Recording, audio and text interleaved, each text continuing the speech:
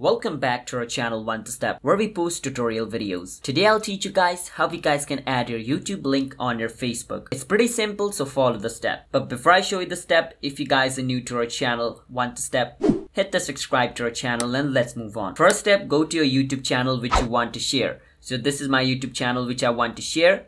Once I go inside the channel, I can click on the three dot at the top right and then just click on share. Once I click on share, I'm going to click on copy link. Now once the link of my page has been copied, the first step is complete. What I need to do is go back on Facebook and then go on the menu option at the bottom right. Now once I'm inside my menu, what I need to do is click on my profile name at the top, which is Kevin Witchy, but in your case it's going to be different. So click on it and it's going to bring it to your Facebook profile. And over here what you want to do is you can see this option called edit profile. You want to click on edit profile, and once you're over here, scroll all the way down at the bottom until you see this option called links. And right beside links, there's this option called edit. Click on it.